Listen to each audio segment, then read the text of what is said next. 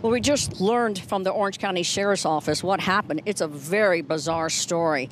They say about noon, they got a call from neighbors that they saw a woman jump out of the window of an apartment with her baby in her hands and that she was hiding by a truck.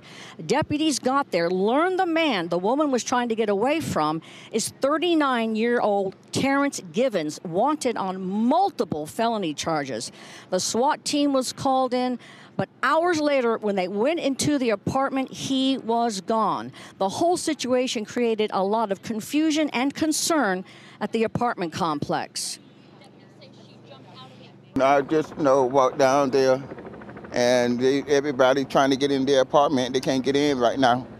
And they told me that one of the guys was letting the neighbors know that they were going in the apartment to get whoever was had a standoff.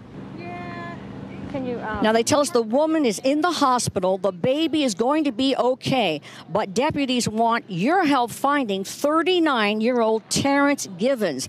They tell us he is very dangerous. Do not approach him. Please call law enforcement. Live in Orange County, Michelle Meredith, West 2 News.